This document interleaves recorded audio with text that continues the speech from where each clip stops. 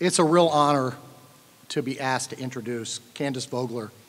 In my moral philosophy class, I give the students at various points in the semester certain questions that I want them to think about to connect the text we're reading with their lives. And one of the questions I ask them is, whom do you admire and why? What sort of character traits do the people you admire have? And then I ask them to think about critically about whether they ought to admire those traits or not, and if they have genuine admiration. So frequently they'll turn to me and say, what about you? And Candace doesn't know this, but she's one of the people that I mention, and the only philosopher that I mention. Candace Vogler is the David B. and Clara E. Stern Professor of Philosophy at the University of Chicago. She also currently serves as the chair of virtue theory for the Jubilee Center for Character and Virtues at the University of Birmingham in the UK. She was also named a Fellow of the Royal Institute of Philosophy. She served at Chicago as co-director of the Master of Arts programs in the humanities. She writes widely in moral philosophy and throughout other disciplines in philosophy. Her research is quoted by everyone who's doing serious work in contemporary ethics. In 2015, she received a major Templeton Foundation grant for her project, Virtue, Happiness, and the Meaning of Life, a project that brought together philosophers, social scientists, and religious thinkers to examine the role of self-transcendence in a meaningful life. She's written books on Mill, on embodiment, on self-transcendence, Duke University, Harvard University Press, and she's currently writing a book on the philosopher Elizabeth Anscombe. We have a category at Baylor called Alumni by Choice. I happen to be blessed to be an alumnus by choice at Baylor. Candace makes me think we need a new category of faculty by choice of Baylor University. You saw, she shows up more than Darren in the video. She's been involved with Crane Scholars, with Communio. She's been involved with the Lilly Fellows program. She's lectured here. She's here not as much as we'd like, but she's here a lot. One of my favorite philosophers, Blaise Pascal, who writes in aphorisms, has a really brief one. Pious scholars rare. Anything good plus scholar is rare. Piety, virtue. We tend to be maniacally focused on our work, and that's Pascal's point. Candace, one of the reasons Candace is a hero of mine is that she combines virtues you usually do not find together in any human being, and sadly, especially in the academy. She combines brilliance and humility, rigorous philosophical argument, and deep faith. And she is someone whose philosophical thinking and teaching is thoroughly integrated into her entire life. Darren's wise. He got the right person to give the talk, to talk about the relationship of faith and learning. It's my great privilege to introduce Candace Vogler to speak to you tonight.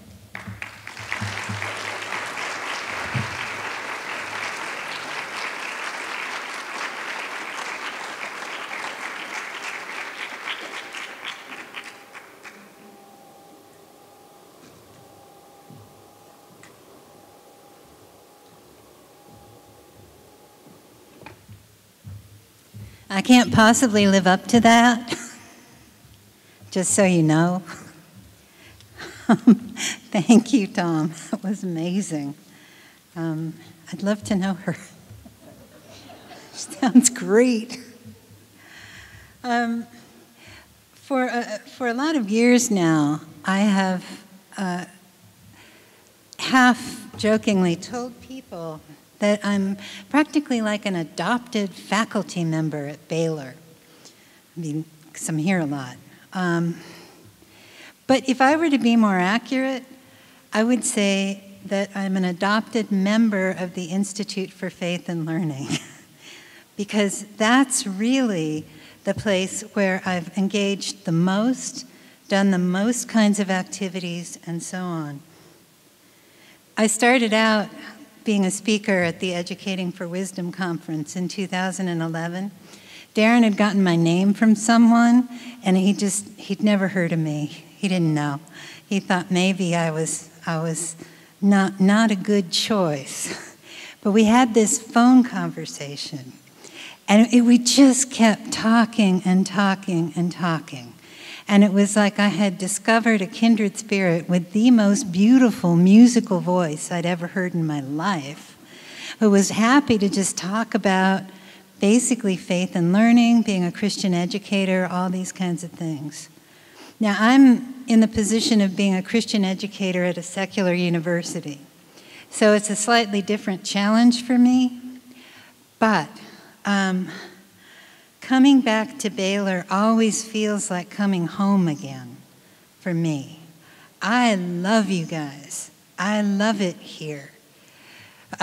When my mother, who's unfortunately now in hospice, although she's peaceful, which is really nice, when she still was ambulatory and had her wits about her, and I was starting my relationship with Baylor, she started watching Fixer Upper. Because she would say, "It's in Waco. That's where your friends are." Like, "Yes, Mom, it's in Waco, and that's where my friends are." She was like, "It's beautiful." Thanks, Mom. Yeah. Now I should start giving you a real talk at this point that'll kind of connect with a lot of the things that you heard on the panel. I want to talk about students. I want to talk about students at all levels. Undergraduate students, graduate students, sort of thinking about going to college students. I want to talk about students at all levels. There's a really interesting thing about students, which is that they're undergoing when they're at a university, especially a place like Baylor, the University of Chicago, they're undergoing very serious kinds of intellectual formation. They're getting trained. They're making series of decisions about their futures that are going to open or close doors for them for the rest of their lives. And the whole time that that's happening, they're also undergoing a very profound period of personal and emotional development. Maybe they're falling in love for the first time. They're making new friends. They're finding new activities. They're trying to figure out where they belong. All these things are going on at exactly the same time. And if we're fortunate, they're also undergoing very serious spiritual formation, even at a place like mine, although nobody would ever say so out loud in Chicago. All of that is happening at once, and it's happening whether we think about it or not. One of the things I admire most about the Institute for Faith and Learning is that it's all they think about. All they're about is providing the opportunities for students and others to actually begin to integrate these incredibly powerful and important sort of trajectories of growth and development all at the same time. Now, in my institution, and I think generally at secular institutions, students are actually starved for opportunities to integrate their development in all these different areas. And I'm going to tell you a little bit about my sort of efforts to try to imitate the kind of thing that you all enjoy here, thanks to having an Institute for Faith and Learning that attempts to make that gorgeous mission statement of yours concrete and real, person by person, all over Baylor. So, here's the kind of thing I say to my students. And my students are in lots of different programs of study. They're not all philosophers, happily. The first thing I say to them is that an ethical self-image is incredibly important to human beings. It matters to us whether or not we think that we're good people. It matters so much that if you catch yourself doing something a little shabby, that voice starts going in your head about how, well, it's not really that you're doing this thing that's a little bit shabby. The circumstances are incredibly unusual. It's the only thing that you could do right now. Or other people do things that are much worse under similar circumstances. And on and on and on. That little voice can be read as an index of how important it is to you to feel like you're a good person. It's really important to all my students. It's really important to all your students. And if it isn't really important to you, I'd be very surprised. Now, that little voice is connected to some sense, however inarticulate and inchoate, of the sort of person you wish you were or you want to be. And that sense carries with it the beginnings of some standards that you place on your own conduct and your own responses to the world around you. Unsurprisingly, there's an enormous amount of empirical evidence that none of us lives up to those standards. All of us fall short of our own sense of what it would mean for us to be the best kind of people we could be. So the challenge for me, and I think generally for Christian educators, is to figure out how to use the stuff that we're teaching our students to help them bridge the gap between the sorts of people they would like to be and the sorts of people they are. That's kind of what you want to be able to do. And that takes different forms or shapes in different disciplines. But no matter what you're teaching them, part of what you're trying to do in the way that you teach them is help them bridge that gap and let them help you bridge yours too. Because we're not immune from this, you know. It's like, I'm Catholic. We always have to go to confession. There's things to regret in my behavior. Okay. Now, what do they need besides a well-intentioned teacher at a moment like this? Well, the first thing they need is a community. They need to have the kind of support around them, an educational community, that can actually hold them when they're trying to do very important work, both in their direction of study, in their special fields, and also in their lives. They need a community. IFL helps them have these kinds of communities. I work really hard to try to help my students have those kinds of communities. One of the activities I've been delighted to help with a lot is the Communio retreat in the spring. I've gone to Communio a lot. I love it. My husband loves it. He says it's the only big trip I ever take where I come back in better shape than I was in when I left.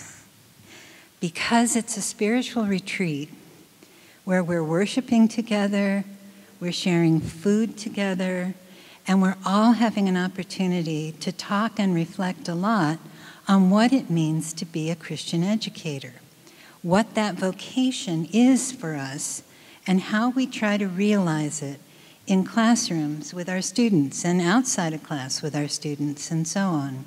Okay, it's a fantastic thing.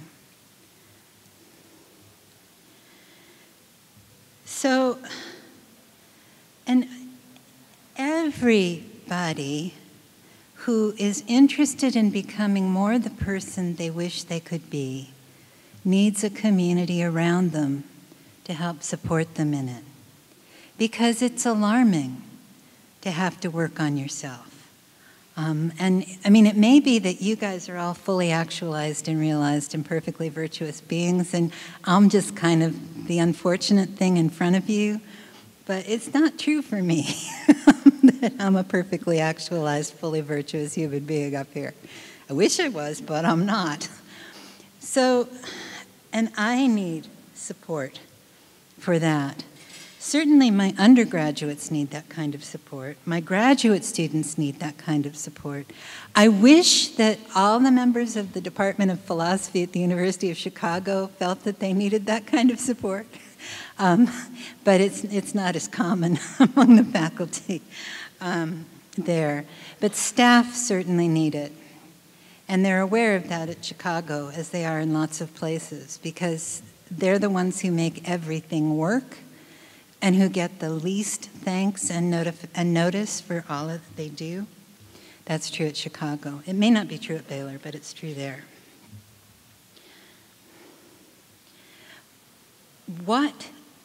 The other thing you need that you should be able to count on at Baylor, but you can't always at my university, is a sort of fundamental understanding of what realizing a Christian mission might amount to in an everyday way from one class to the next.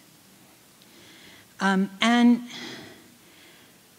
part of the importance of the Institute for Faith and Learning is that it helps us all understand better what it's going to mean in a concrete way to bring our faith into our teaching in an everyday, all the time kind of way, and to bring it into learning all the time.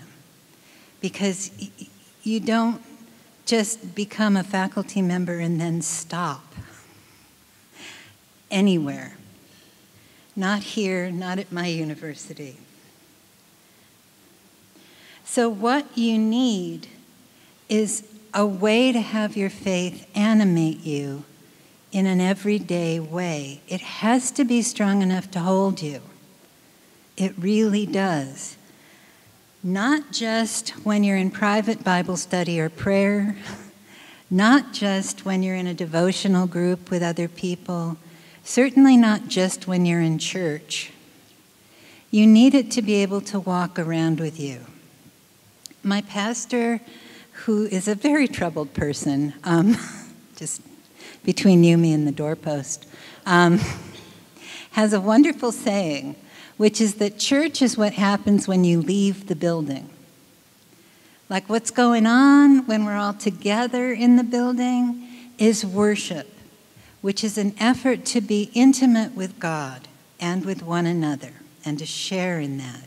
But that what Christianity requires actually takes place when we leave the building and we're out moving around in the world. The way we do that, how we are with people, that's where the church has a life, in his view. And that seems to me not wrong. Okay? So it has to be the case that your faith can hold you when you're not in the building. That it can hold you when you've got a stack of things to grade that you're not looking forward to. That it can hold you when family situations are complicated and you're supposed to be preparing class. That can hold you when a student comes to your office hours to talk to you about something that is not directly related to anything that you're teaching, something in their lives, and they're trusting you to be there for them. Okay. It's got to be working when you first meet a room full of people who God has put in front of you as your students for the next little term. Right. I firmly believe that God has sent every one of my students my way. I never know why.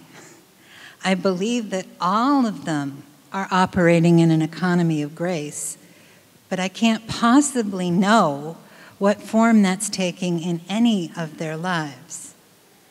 My job, given that I don't know exactly what God is doing in any of their lives, I don't know exactly what it would mean to cooperate with grace in any of their lives, but I can kind of get a sense for what it would mean to impede it.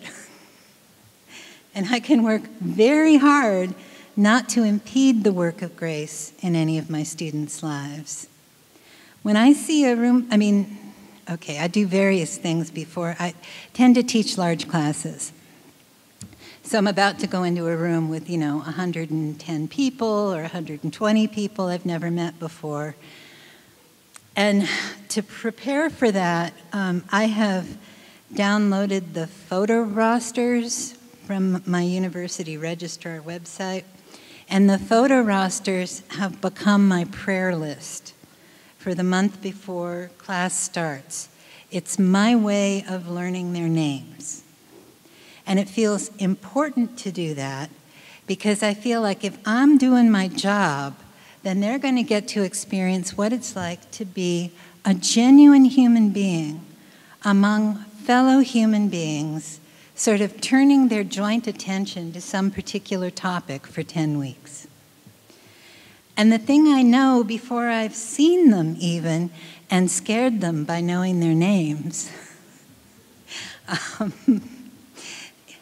is that Christ died for every single one of them personally. I know that before I even meet them. I know that when they arrive the first day. And that's supposed to set a kind of a standard for how I am going to be with them over the next 10 weeks and how we're going to arrange our time together so that they get the support to use whatever it is I'm teaching them as a vehicle to make a positive change in their lives, whatever that might be. Okay. So they don't know I'm praying for them, right? I know I'm praying for them. I've memorized their silly little, ID card mugshots before I ever meet them. I've been asking for light and strength for every one of them, and hope and help, by name, individually, at my little, prayer bench in my study in the morning. Okay. So I feel like I'm invested in them in that way before I ever see them. And that, for me at least, is part of the beginning of understanding us to be a community. Because one of the things about a community is that you learn each other's names. They'll all know my name. They signed up for my class. Right? After the first day, they'll know the names of any TAs who are assisting in this effort.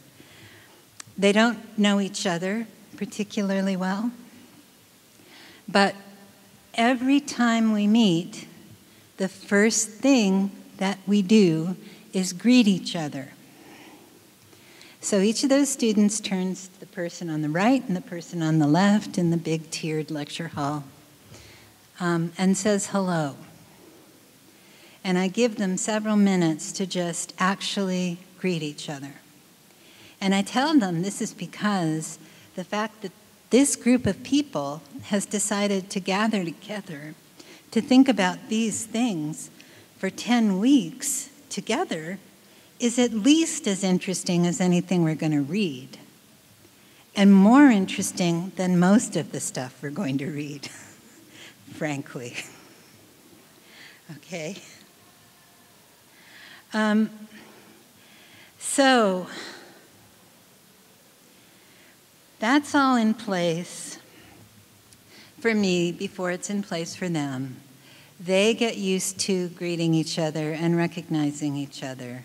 There's various strategies I have the TAs deploy in discussion sections that are all designed to help them learn about each other, get to know each other, and have serious conversations with each other. I apologize to all of you who've been to Communio and know my tricks backwards and forwards already, but it seemed worth mentioning because for me, this is part of the thing. that the Institute for Faith and Learning has taught me to become clearer about in the time I've been associated with the IFL. I've become much clearer on my own sense of vocation through the work that I've been doing with IFL. And that is like gold for me, because I'm not at an institution where I can expect my colleagues to want to do Bible study with me, or where we can all engage in prayer together, or anything like that. There's things that you have at an unabashedly Christian institution that we don't have at the University of Chicago, and they're very valuable things. But the stuff I can manage at Chicago, you can do better at your place. Because all your students, at least, know about Baylor and about its mission. I would hope it was vivid for all of them, but if it's not always vivid for all of them, you at least have something in place that you can make vivid for all of them in the ways that you are with them, in the ways that you care about them and guide them and are available to them. As a fellow human being who's very interested in the way that your faith informs your teaching and their learning. Okay.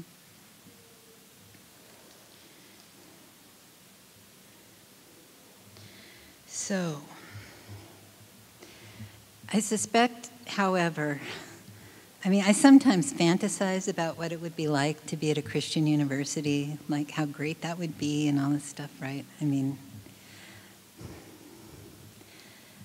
Everybody gets on all the time. Everybody understands that we're trying to live from love.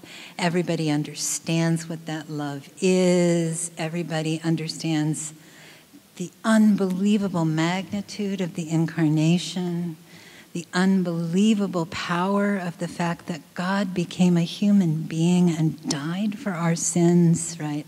Everybody walks around with that all the time. In my fantasy, that's what it's like here. But I suspect that even at a place like Baylor, none of you fully is in a position to know the work of grace that's happening in the lives of the people around you. How God is working in the lives of your students. How God is at work in the lives of your colleagues and the people on your staff. That you don't know, because how could we know? Right? That's the great thing about other people. There's this incredible mystery at the heart of every single one of these eternal beings that we get to just wander around with and say hi to and hug and greet and stuff. There's a mystery there. And that mystery is a place where God is working in their lives that we can't just see. We just have to know it's there. And respect it, and give it reverence, because there are fellow creatures. More than that, there are fellow human beings. Okay?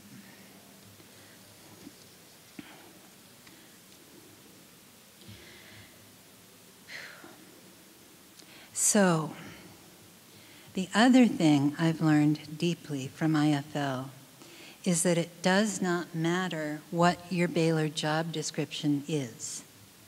It does not matter what sort of relationship you have with this institution and its students and its faculty.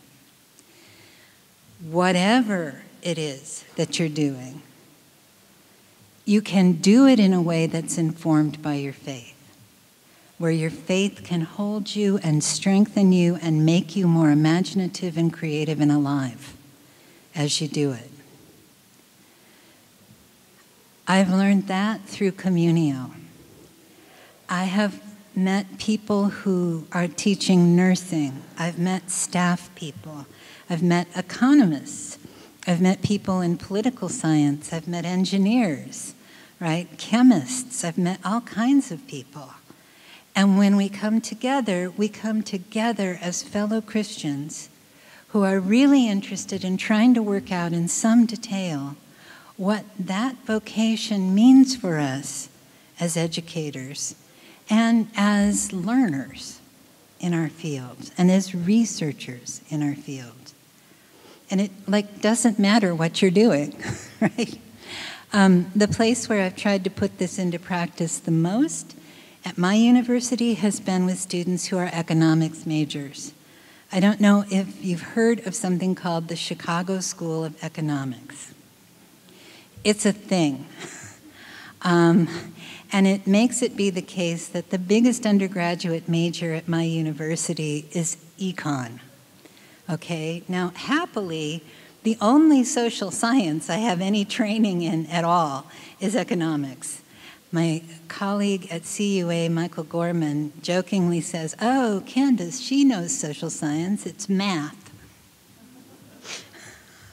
Like your social science is mathematics. And it's like, yeah, it kind of is. But we've got all these undergraduates, a third of our undergraduates are majoring in economics, okay? And there I am, a moral philosopher sitting over in the philosophy department, and I have to figure out what it will mean to serve these people. And I realized that what it's going to mean to actually serve these people is to know the kinds of things they're learning in all their other classes, and to try to design a course where we're reading exactly the kinds of things they're reading in or studying in all their other classes, but we're doing it with an eye toward trying to bridge that gap between the sorts of people we wish we were and the sorts of people we unfortunately are. Right? So I invented a course. I went to the trouble of getting it listed in the economics department. The only humanities course that's ever had an econ number is called Character and Commerce, Practical Wisdom in Economic Life, where character and commerce, my friend Neville Hode tells me, could be the title of any Jane Austen novel. But what it is the ethics course recognized by the economics department for all of the students who are on a business or finance track in their econ majors. So those are the babies I get. They're wonderful students. They were afraid of me initially because they thought, oh, she's from the humanities. She's going to think that all of us are grubby people who only care about getting and spending. Me, I was scared of them because I was like, okay, I can solve a model to like an n-dimension vector, but these people can do more than that, and I don't know enough to be teaching them. So we were all scared of each other, and it was a huge, roaring success. And it was a huge, roaring success because we started out with like ethical self-image, and then the fact that the students were inclined to think that there's these like tiny little well-defined areas of your life which are the moral part or the ethical part. And then there's everything else, which is not. So not only do they have this stuff on ethical self-image that they do think is really serious, but they also begin to understand that they're always in the ethical. They're never not in the ethical. That the classroom is an ethical situation. This dining room is an ethical situation.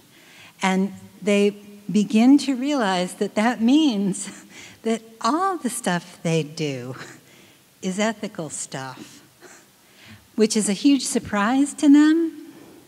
But they really get excited about it, and they get thoughtful and reflective.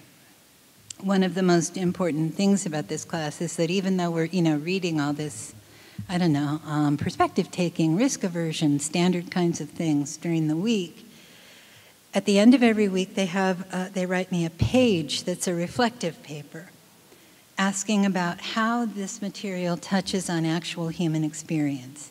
And it's the University of Chicago. I don't say anything about whose human experience or anything like that. But of course, they all think about their own lives. So they all write about themselves. So on Thursday night, I get however many one-page reflective papers, which I read over the weekend and respond to over the weekend. And then on Monday, I tell us all what we were all thinking about to sort of catch us all up to date. This little tiny bit of practice is enough to have made a number of these students go on to write one-page reflections every week from there on, because they think it allows them to think about what they're doing in a way that connects up to things that really matter to them, bigger things, more important things. They reflect on all kinds of things over the course. And the student evaluations for this class, which I've done a couple times now and I'm going to do again in winter quarter, read like testimonials. They're like long and thick and rich. And these are econ majors, so you get things like, in response to this class, I've altered my whole portfolio strategy. It's just like things you never hear from a philosophy major. Or somebody in the humanities at all. But they also use the stuff in the class to take in with job interviews, because they get plucked up by big firms in their sophomore year. And this class equips them to ask questions about what you do when your prospective employer has a little moral shabbiness somewhere around the edges. I tell them, my paycheck comes from the University of Chicago. How long have you got? There's a lot of moral shabbiness back behind there. Basically, any firm that has enough going to offer a brand new baby BA student that starting salary, chances are there's a little moral shabbiness back there somewhere. You just poke. Right, it's okay. You figure out what you actually have some control over, what your team is going to be like, what the good that your firm is bringing to the economy and the community is, how that relates to the larger good that an economy is. You ask these things. And in the area where you have some say, you act well. You be a good person. You do good in those areas. Don't worry about trying to make the whole world morally right so that you fit into it without any friction. That's not what it means to be a good person. To be a good person is to take a very imperfect world and be a very imperfect person and find a way of moving and working in that world that allows you to be good. That's what we're about. That's what our class is about, and so on. Now, I'm very excited because this experience with the econ students has been so successful, actually, that I managed to get a big plan through that should be all the way in place by January for the startup next year. And it's a multidisciplinary ethics minor at the University of Chicago. So what's going to happen is there's going to be a couple philosophy courses that our students take just to orient them to thinking about these things in ways that are unfamiliar to them, to thinking about actual life questions in themselves in these ways. And then they're going to take 3 electives that are actually in their primary field of study, but electives that are designed to help them encounter and grapple with some of the kinds of challenges that they're likely to meet when they get out. Right? And any professional training program has these classes in abundance. Even econ has them in abundance. They just don't name them as ethics classes. But if you go into them in the right spirit, they can become ethics classes. So it's going to be, and the students will graduate with a special accreditation in ethics. And my colleagues in econ would say that might be a value-added moment, right? Like, you're a pre-med student, you do really well, all this stuff. You take a minor in philosophy and people are going to look at you like, say what? Like, why?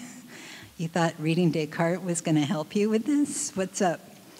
But if you graduate with a special accreditation in ethics, and that's been earned with a mixture of background courses in philosophy and then a set of electives that are specifically about biomedical concerns, that might look good to a medical school as something that you're bringing that not every other student is bringing.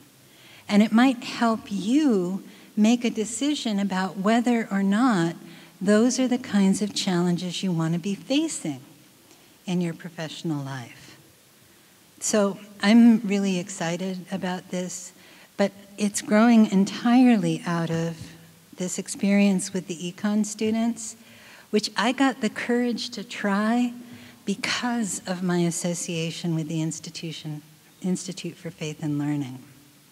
So Chicago doesn't know it, but they owe their new ethics minor to Darren Davis. Thank you.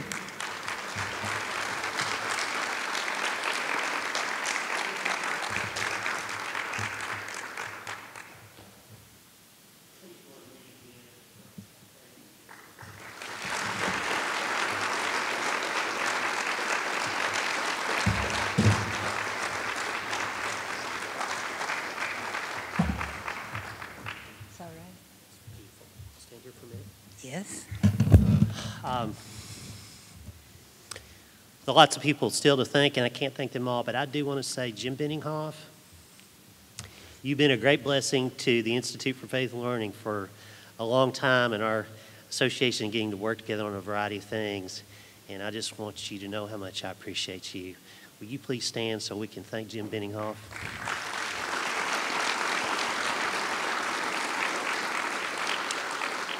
I want to thank those who have spoken so beautifully today. Han Snyder, Tom Smith, Michael Evans, will you all please stand and thank them for their panel.